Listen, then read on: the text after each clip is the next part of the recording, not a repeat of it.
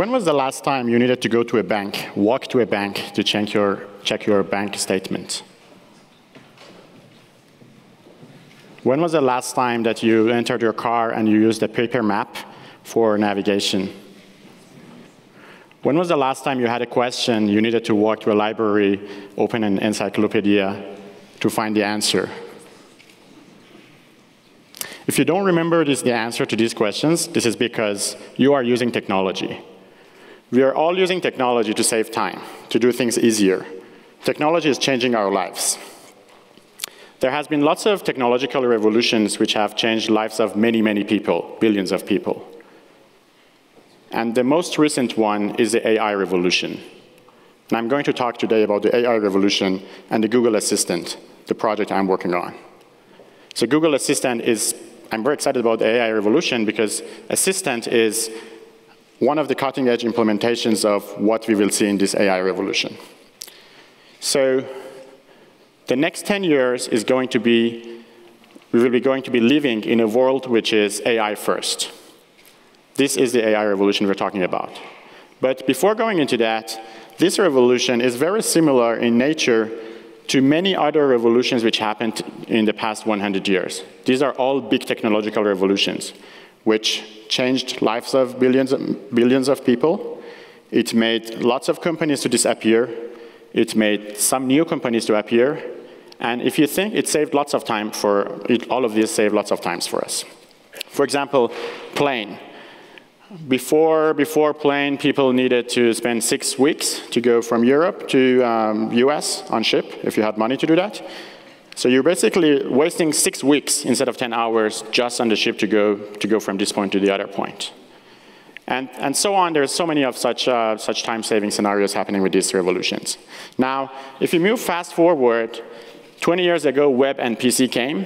This is from what moment we actually can sit at home and find the answer to questions. We can see our bank account at home. We can check the weather. We don't need to wait for the next news to hear the weather. And we can buy things.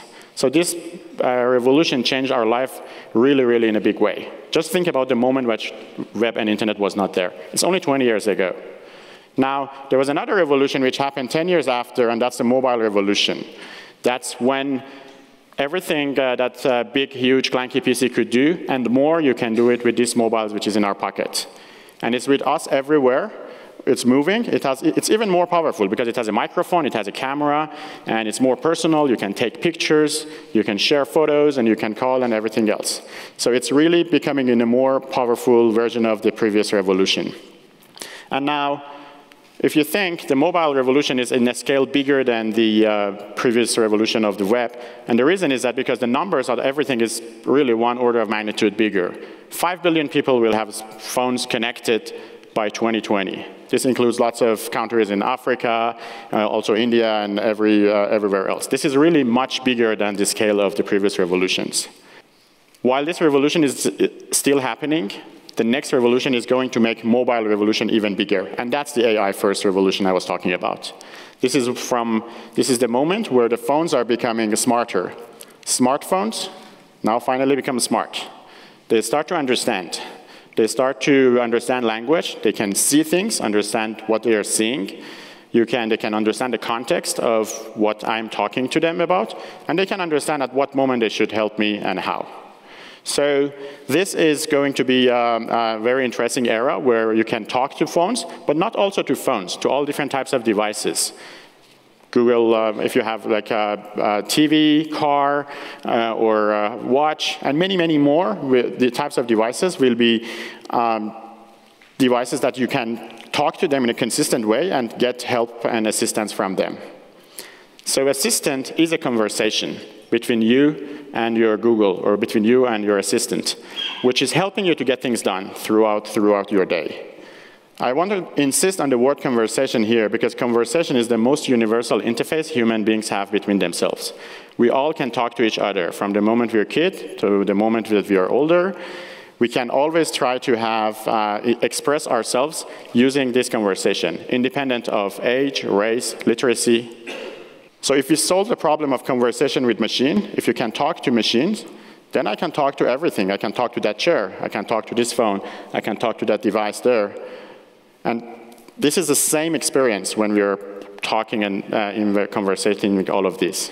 So I think the best way to actually show where we are moving is to show that with live demos. And that's why I have this device here, which is going to project my phone. And so in the rest of my talk now, I'm going to show you some of the different capabilities that the assistant can do today, and some of the capabilities which is coming in the future. So let's get started. My password, you can see it. You could guess it too, I guess. So the first thing I want to show you is to show you how the assistant should be answering questions. We're talking about the future assistant and ultimate assistant. So let's see. Can you please tell me how is the weather going to be in Lugano tomorrow? In Lugano tomorrow, there will be scattered showers with a high of 21 and a low of 11 degrees Celsius. So first, please note that everything I'm showing you, these are live demos. They might fail, and you might have fun. It's risky for me. Second, note that the way I asked this question, I asked a natural language question, like, can you please tell me? Before, when we were entering the search box on your PC, you enter weather tomorrow Lugano. But now you use this long sentence, which is like how the humans talk. So this means a natural language understanding. And now we're reaching the point that we can understand through machine learning and artificial intelligence that these mean the same thing. But these are the tasks which might come day to day. Now, when we talk about the assistant for billions of people, we're thinking about lots of different types of questions, not only day-to-day questions. So we had to work on really making the range of the answers that the assistant is capable of saying to be hundreds of millions of different questions. Now I'm going to show you one example of a specific question to show you an idea of what's possible to do. Show me a list of rides in Europa Park. Okay, so this is... Here are some results from the web. So as you see, the rides became rides, and this is showing that this is a live demo. Show me a list of rides in Europa Park. Europa Park's rides include Blue Fire, Silver Star, Woden Timber Coaster, and others. What is the height restriction for Blue Fire? You must be at least 1.31 meters tall to ride Blue Fire. So we're answering even very specific questions about a particular ride in a particular attraction park. And this is capabilities of today, and it's going to grow and grow. Now, let me show you another example of when you try to ask a question which is more complex, and this is like a question which is a longer sentence. I want to show you this kind of state of art of natural language understanding that we're building. What is the name of the movie where Tom Cruise acts in it and he plays pool, and while playing pool he dances? Here is some information about The Color of Money. Former pool hustler Felsen decides he wants to return to the game by taking a pupil. So as you see, this is really like getting closer and closer, that you don't need to think how to ask your questions. You should just say it that way, and it should work. Now let's show an example of how this voice interface would work with Street View, for example. Again, natural language and voice recognition together. Hey, I would like to be on the top of Eiffel Tower. Can you please bring me there now? Opening Street View. So we don't go totally there, but at least we can have the Street View experience. So now think about when this voice interface is connected to all different types of applications and services, and then you can just jump directly by just talking to the right points that you want. Okay, so this is the first part of my demos, which is about answering things, getting things done. But these are about answering things about the world. And I want to now show you some examples of personal aspect of the assistant, because this is a personal assistant, it's my assistant. And it should also know me and do things for me. For example, my assistant should be able to do, how is the traffic from Zurich Airport to my home? There's light traffic from Zurich Airport, ZRH, to your home, so it should take 43 minutes. So my assistant knows where my home is, knows where my work is, my calendar, and this is all, again, thanks to machine learning. It's automatic. It's not that I explicitly said this email in my Gmail is a flight or that's my home address. Now, you can also, in the future, and already from some now, start to teach your assistant. For example, how is my team doing? Barcelona is second in Group A. So you start to know me during this talk. The way that the assistant knows what my favorite team is, what is my favorite team? You told me that you like Barcelona. Is that I explicitly, I said to the assistant I like Barcelona. I said like a few months back that. Think about how next level of smartness is that you can just teach things. Let me show you one of the upcoming types of such changes. When the weather is more than 25 degrees, I can swim in the Lake of Zurich. Okay, understood. So I just taught something to my assistant on this stage. And now I'm going to check whether it understood it or not. Can I swim in the Lake of Zurich this weekend? No, you can't. The temperature is less than 25 degrees.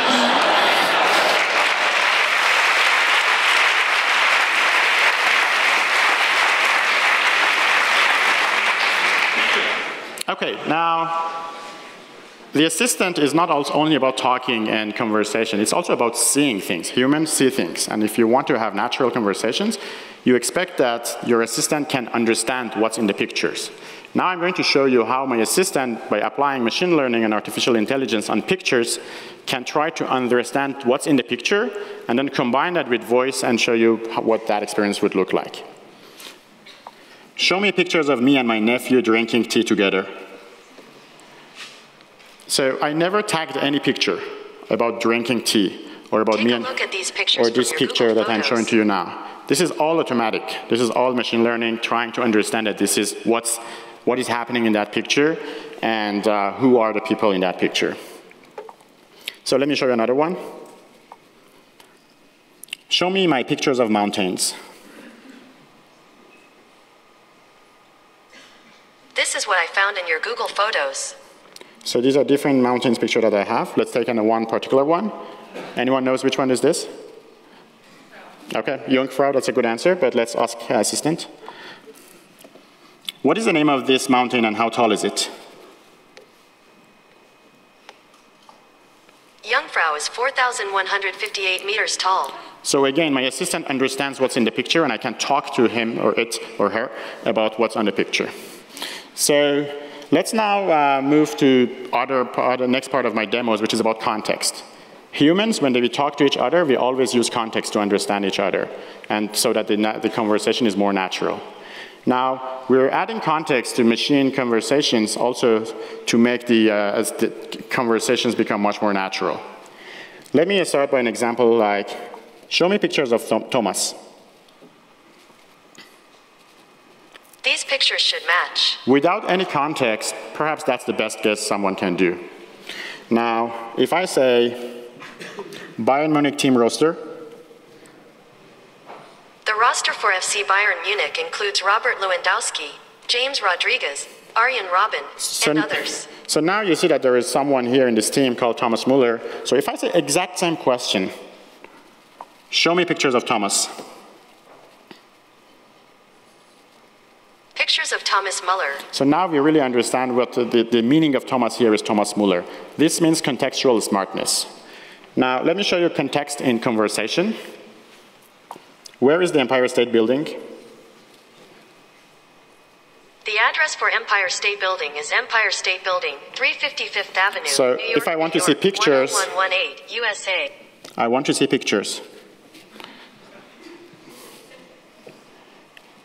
And sure, pictures of the Empire State Building. And then the assistant will understand that the meaning of that sentence is pictures of the Empire State Building. You can continue that such type of conversation. How tall is it? The Empire State Building is 381. Who built it? Starrett Corporation. When? Construction for the Empire State Building started in March. Show me Italian restaurants around there. We are in Lugano. I found a few places. Call the first one. So note that I'm having a conversation with a machine. This is not a human. And I said only one time Empire State Building. Maybe we don't call.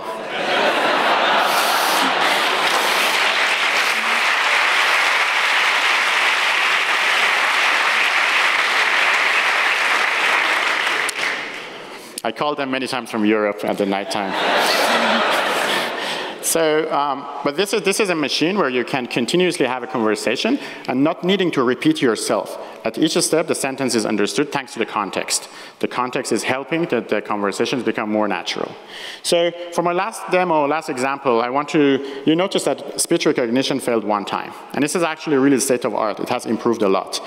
But we also have been working on making speech recognition improved in a noisy environment. For that, I need your help. So we'll play a game or something together, which means that I will ask at some moment to you to make as much noise as you can. You can scream, shout, and whatever, use your creativity. And I will try to ask my assistant, for example, when is my team playing next, Barcelona, and try to show you that it still should normally work in such setup. And your goal should be to make me fail. Please make, and we can also cut my mic when I'm doing that. So please make as much noise as you can.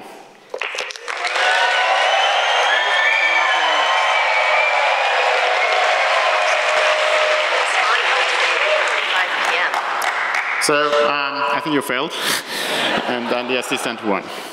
So we can go back to the slides, and so that I wrap up my talk. So what you have seen in these demos is kind of the state of art of where we are. We're so excited of what can be done. There's much, much more, because the technologies are getting ready to be put together, and many types of assistive scenarios can be helping us throughout the day. There's lots of different types of technologies: speech recognition, image recognition, context, personalization, and many more, which is coming together to make these demos possible. Now, the AI revolution is not only about the assistant. The assistant is only one of those, one of the parts of the AI revolution. We have the AI in health, in agriculture, smart cities, smart cars. There is a lot more happening in AI. The world is really becoming AI first. But even when you only think about the age of assistants and what assistant is able to do, I'm super excited about this, because I kind of feel that, going back to the initial part of the talk, we are also in the business of saving time. Think about, without having this, how much time you need to spend for doing the types of examples which I showed you. How much time you needed to spend to find those photos, my photos with my nephew. Now, this makes me even more excited, because saving time is something big. If you save time from people's life, people have more time to spend on things which really matter. Thank you.